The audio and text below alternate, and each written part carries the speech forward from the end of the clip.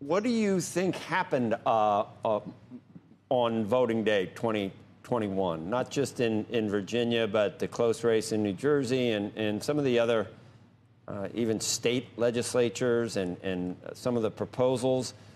Can you explain what happened in a way that makes you feel that the American people are just gangbusters for spending another, whatever you want to call it, 1 3/4 to as much as $4 trillion?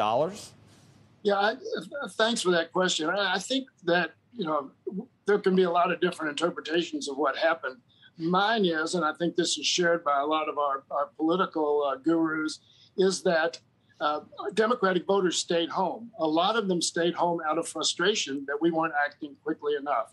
So while I know that there are some of our members who really are defensive when the Republicans scream socialism and all of this stuff, I think most of us realize that the people who gave us the majority in the House, gave us a tie in the Senate, and gave us President Biden last year, were expecting action a little faster.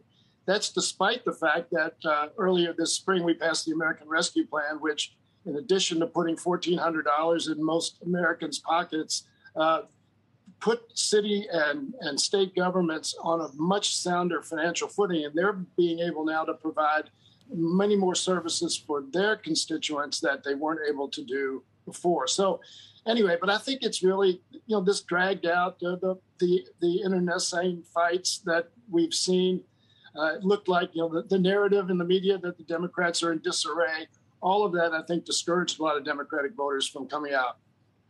I don't like polls, and things change so much in a year, Congressman. I understand that. But when you ask Americans about heading in the right direction, 70% say wrong direction. And, we've got some of these inflation numbers. We've got some other, take your pick. If the other side, Republicans, got about 10 things they would throw at you: the border, the supply chain issues, gasoline prices, inflation. Usually the president's party loses quite a few seats in the House in the election, the midterm after that. But they're talking about 60, 70 seats possibility, or even a new record. And I know I'm talking about, someone in that party like McCarthy. But does that mean just, even though you're in the face of all that's happening, you just rush to do even more of what may have been causing people to get disillusioned in the first place? So just before you're all out of office, and you're not running for re-election, and you're like a kid. You're like a kid. You got you got Chuck Grassley running for another 6-year term. He's almost 90 years old, and you're not running again. I know.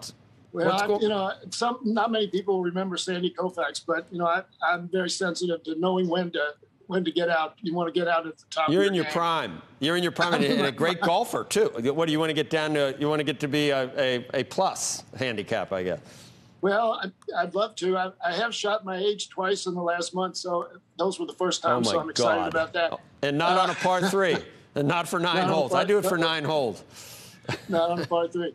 But you're absolutely right, Joe, about all those headwinds that are out there, and that's why one of the critical things that we have to do is to make sure that if we pass this bill, and I'm confident we will, the Build Back Better bill, and we have now passed the infrastructure bill, that we get out and talk about it.